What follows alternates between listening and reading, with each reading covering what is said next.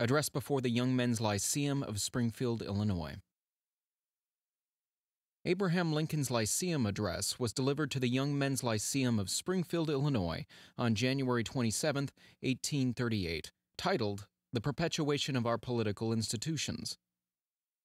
At the time of the speech, Lincoln was 28 years old and had recently moved from a rough pioneer village to Springfield, Illinois. In this speech, Lincoln spoke about the dangers of slavery in the United States, as the institution could corrupt the federal government. Lincoln warned that mobs or people who disrespected American laws and courts could destroy the United States. Address before the Young Men's Lyceum of Springfield, Illinois, The Perpetuation of Our Political Institutions, January 27, 1838. As a subject for the remarks of the evening, the perpetuation of our political institutions is selected. In the great journal of things happening under the sun, we, the American people, find our account running under date of the 19th century of the Christian era. We find ourselves in the peaceful possession of the fairest portion of the earth as regards extent of territory, fertility of soil, and salubrity of climate. We find ourselves under the government of a system of political institutions conducing more essentially to the ends of civil and religious liberty than any of which the history of former times tells us. We, when mounting the stage of existence, found ourselves the legal inheritors of these fundamental blessings. We toiled not in the acquirement or establishment of them. They are a legacy bequeathed us by a once hardy, brave, and patriotic, but now lamented and departed race of ancestors. Theirs was the task, and nobly they performed it, to possess themselves and through themselves us of this goodly land, and to uprear upon its hills and its valleys a political edifice of liberty and equal rights. 'Tis ours only to transmit these, the former, unprofaned by the foot of an invader, the latter, undecayed by the lapse of time and untorn by usurpation, to the latest generation that fate shall permit the world to know. This task of gratitude to our fathers, justice to ourselves, duty to posterity, and love for our species in general, all imperatively require us faithfully to perform. How then shall we perform it? At what point shall we expect the approach of danger? By what means shall we fortify against it? Shall we expect some transatlantic military giant to step the ocean and crush us at a blow? Never. All the armies of Europe, Asia, and Africa combined, with all the treasure of the earth, our own excepted, in their military chest, with a Bonaparte for a commander, could not by force take a drink from the Ohio or make a track on the Blue Ridge in a trial of 1,000 years. At what point, then, is the approach of danger to be expected? I answer, if it ever reach us, it must spring up amongst us. It cannot come from abroad. If destruction be our lot, we must ourselves be its author and finisher. As a nation of free men, we must live through all time or die by suicide. I hope I am over wary, but if I am not, there is even now something of ill omen amongst us. I mean the increasing disregard for law which pervades the country, the growing disposition to substitute the wild and furious passions in lieu of the sober judgment of courts, and the worse than savage mobs for the executive ministers of justice. This disposition is awfully fearful in any community, and that it now exists in ours, though grating to our feelings to admit, it would be a violation of truth and an insult to our intelligence to deny. Accounts of outrages committed by mobs form the everyday news of the times. They have pervaded the country, from New England to Louisiana. They are neither peculiar to the eternal snows of the former, nor the burning suns of the latter. They are not the creature of climate. Neither are they confined to the slaveholding or the non-slaveholding states. Alike, they spring up amongst the pleasure-hunting masters of Southern slaves and the order-loving citizens of the land of steady habits. Whatever then their cause may be, it is common to the whole country. It would be tedious as well as useless to recount the horrors of all of them. Those happening in the state of Mississippi and at St. Louis are, perhaps, the most dangerous in example and revolting to humanity. In the Mississippi case, they first commenced by hanging the regular gamblers, a set of them certainly not following for a livelihood a very useful or very honest occupation, but one which, so far from being forbidden by the laws, was actually licensed by an act of the legislature passed but a single year before. Next, Negroes suspected of conspiring to raise an insurrection were caught up and hanged in all parts of the state. then white men supposed to be leagued with the Negroes, and finally strangers from neighboring states going thither on business were in many instances subjected to the same fate. Thus went on this process of hanging, from gamblers to Negroes, from Negroes to white citizens, and from these to strangers, till dead men were seen literally dangling from the boughs of trees upon every roadside, and in numbers almost sufficient to rival the native Spanish moss of the country as a drapery of the forest. Turn then to that horror-stricken scene at St. Louis. A single victim was only sacrificed there. His story is very short and is perhaps the most highly tragic, if anything of its length, that has ever been witnessed in real life.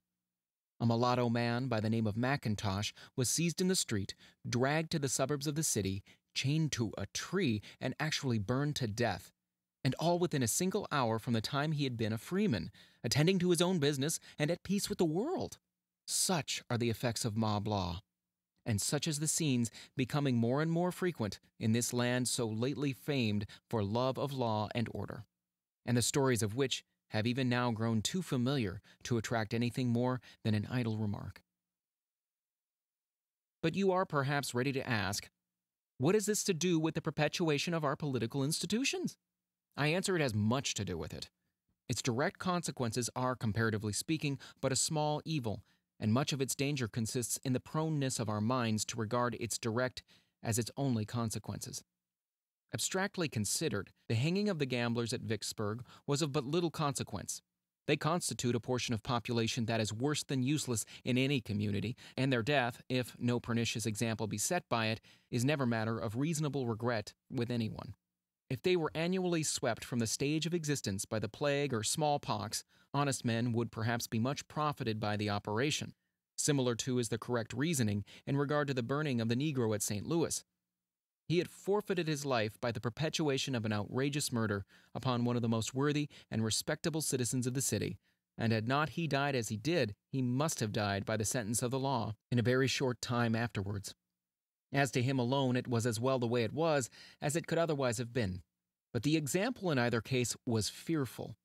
When men take it in their heads today to hang gamblers or burn murderers, they should recollect that in the confusion usually attending such transactions, they will be as likely to hang or burn someone who is neither a gambler nor a murderer as one who is, and that, acting upon the example they set, the mob of tomorrow may and probably will hang or burn some of them by the very same mistake. And not only so, the innocent, those who have ever set their faces against violations of law in every shape, alike with the guilty, fall victim to the ravages of mob law.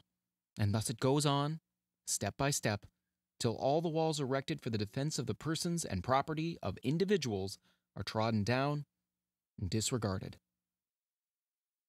But all this even is not the full extent of the evil. By such examples, by instances of the perpetrators of such acts going unpunished, the lawless in spirit are encouraged to become lawless in practice, and having been used to no restraint but dread of punishment, they thus become absolutely unrestrained. Having ever regarded government as their deadliest bane, they make a jubilee of the suspension of its operations, and pray for nothing so much as its total annihilation. While on the other hand, good men, men who love tranquility, who desire to abide by the laws and enjoy their benefits, who would gladly spill their blood in the defense of their country, seeing their property destroyed, their families insulted, and their lives endangered, their persons injured, and seeing nothing in prospect that forebodes a change for the better, become tired of and become disgusted with a government that offers them no protection, and are not much averse to a change in which they imagine they have nothing to lose. Thus then, by the operation of this mobocratic spirit, which all must admit is now abroad in the land, the strongest bulwark of any government, and particularly those constituted like ours, may effectually be broken down and destroyed. I mean, the attachment of the people. Whenever this effect shall be produced among us, whenever the vicious portion of population shall be permitted to gather in bands of hundreds and thousands, and burn churches, ravage and mob provision stores, throw printing presses into rivers, shoot editors, and hang and burn obnoxious persons at pleasure and with impunity, depend on it, this government cannot last.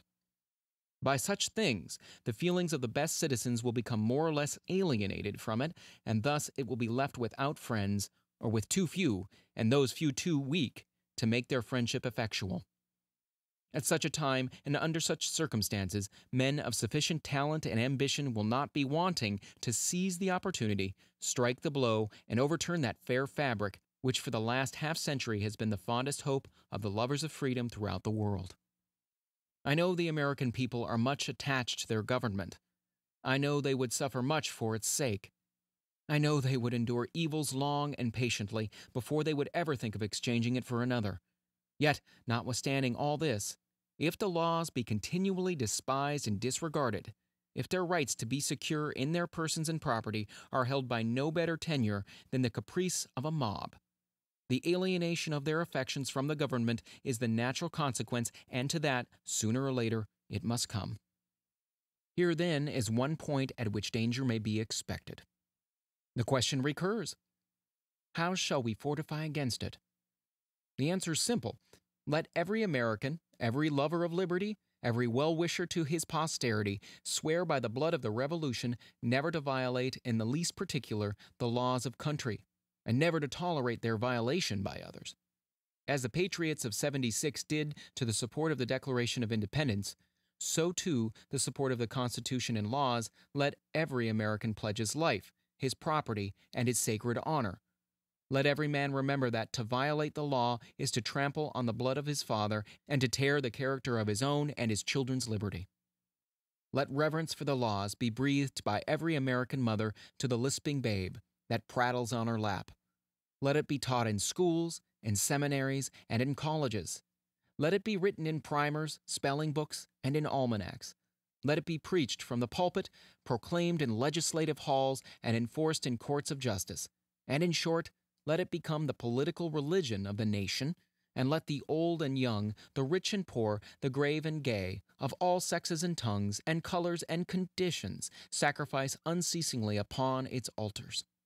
While ever a state of feeling such as this shall universally or even very generally prevail throughout the nation, vain will be every effort and fruitless every attempt to subvert our national freedom. When I so pressingly urge a strict observation of all the laws, let me not be understood as saying there are no bad laws, nor that grievances may not arise for the redress of which no legal provisions have been made. I mean to say no such thing. But I do mean to say that although bad laws, if they exist, should be repealed as soon as possible, still, while they continue in force, for the sake of example, they should be religiously observed. So also in unprovided cases. If such arise, let proper legal provisions be made for them with the least possible delay, but till then, let them, if not too intolerable, be borne with. There is no grievance that is a fit object of redress by mob law. In any case that arises, as for instance the promulgation of abolitionism, one of two positions is necessarily true. That is, the thing is right within itself, and therefore deserves the protection of all law and all good citizens, or it is wrong, and therefore proper to be prohibited by legal enactments, and in neither case is the interposition of mob law either necessary, justifiable, or excusable. But it may be asked, why suppose danger to our political institutions? Have we not preserved them for more than 50 years? And why may we not for 50 times as long? We hope there is no sufficient reason. We hope all dangers may be overcome, but to conclude that no danger may ever arise would itself be extremely dangerous. There are now, and will hereafter be, many causes dangerous in their tendency, which have not existed heretofore, and which are too insignificant to merit attention. That our government should have been maintained in its original form from its establishment until now is not much to be wondered at. It had many props to support it through that period which now are decayed and crumbled away. Through that period it was felt by all to be an undecided experiment. Now it is understood to be a successful one. Then all that sought celebrity and fame and distinction expected to find them in the success of that experiment. Their all was staked upon it. Their destiny was inseparably linked with it. Their ambition aspired to display before an admiring world a practical demonstration of the truth of a proposition which had hitherto been considered, at best, no better than problematical, namely, the capability of a people to govern themselves. If they succeeded, they were to be immortalized. their names were to be transferred to counties and cities and rivers and mountains, and to be revered and sung and toasted through all time. If they failed, they were to be called knaves and fools and fanatics for a fleeting hour, then to sink and be forgotten. They succeeded. The experiment is successful, and thousands have won their deathless names in making it so. But the game is caught, and I believe it is true that with the catching and the pleasures of the chase, this field of glory is harvested, and the crop is already appropriated. But new reapers will arise, and they too will seek a field. It is to deny what the history of the world tells us is true, to suppose that men of ambition and talents will not continue to spring up amongst us. And when they do, they will as naturally seek the gratification of their ruling passion as others have done so before them. The question then is, can that gratification be found in supporting and maintaining an edifice that has been erected by others? Most certainly it cannot. Many great and good men sufficiently qualified for any task they should undertake may ever be found, whose ambition would inspire to nothing beyond a seat in Congress, a gubernatorial or presidential chair.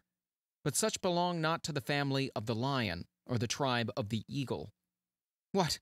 Think you these places would satisfy an Alexander, a Caesar, or a Napoleon? Never. Towering genius disdains a beaten path. It seeks regions hitherto unexplored. It sees no distinction in adding story to story upon the monuments of fame erected to the memory of others. It denies that it is glory enough to serve under any chief. It scorns to tread in the footsteps of any predecessor, however illustrious. It thirsts and burns for distinction, and, if possible, it will have it, whether at the expense of emancipating slaves or enslaving freemen. Is it unreasonable, then, to expect that some man possessed of the loftiest genius, coupled with ambition sufficient to push it to its utmost stretch, will at some time spring up among us? When such a one does, it will require the people to be united with each other, attached to the government and laws, and generally intelligent to successfully frustrate his designs. Distinction will be his paramount object. And although he would as willingly, perhaps more so, acquire it by doing good as harm, yet that opportunity being past, and nothing left to be done in the way of building up, he would set boldly to the task of pulling down. Here then is a probable case, highly dangerous, and such a one as could not have well existed heretofore. Another reason which once was, but which to the same extent is now no more, has done much in maintaining our institutions thus far. I mean the powerful influence which the interesting scenes of the Revolution had upon the passions of the people, as distinguished from their judgment.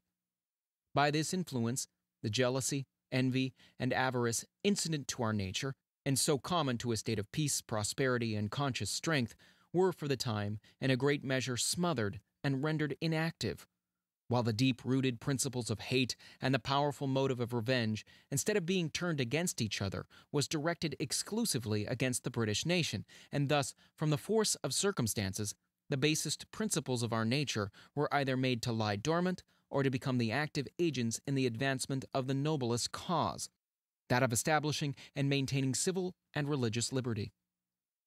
But this state of feeling must fade, is fading, has faded, with the circumstances that produced it. I do not mean to say that the scenes of the Revolution are now or ever will be entirely forgotten, but that, like everything else, they must fade upon the memory of the world, and grow more and more dim by the lapse of time. In history we hope that they will be read of and recounted so long as the Bible shall be read. But even granting that they will, their influence cannot be what it heretofore has been. Even then they cannot be so universally known, nor so vividly felt as they were by the generation just gone to rest. At the close of that struggle, nearly every adult male had been a participator in some of its scenes. The consequence was that of those scenes, in the form of a husband, a father, a son, or brother, a living history was to be found in every family, a history bearing the indubitable testimonies of its own authenticity, in the limbs mangled, in the scars of wounds received.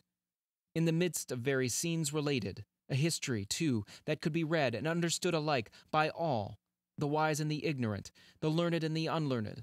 But those histories are gone. They can be read no more forever. They were a fortress of strength, but what invading foeman could never do, the silent artillery of time has done. The leveling of its walls. They are gone. They were a forest of giant oaks, but the all-relentless hurricane has swept over them and left only here and there a lonely trunk, despoiled of its verdure, shorn of its foliage, unshading and unshaded, to murmur in a few gentle breezes, and to combat with its mutilated limbs a few more ruder storms, then to sink and be no more. They were the pillars of the Temple of Liberty, and now that they have crumbled away, that temple must fall unless their descendants supply their places with other pillars, hewn from the solid quarry of sober reason. Passion has helped us, but can do so no more. It will in future be our enemy. Reason, cold, calculating, unimpassioned reason, must furnish all the materials of our future support and defense. Let those materials be molded into general intelligence, sound morality, and in particular a reverence for the Constitution and laws, and that we improved to the last, that we remained free to the last, that we revered his name to the last, that during his long sleep we permitted no hostile foot to pass over or desecrate his resting place, shall be that which to learn the last trump shall awaken our Washington. Upon these let the proud fabric of freedom rest as the rock of its basis, and as truly as has been said of the only greater institution, the gates of hell shall not prevail against it.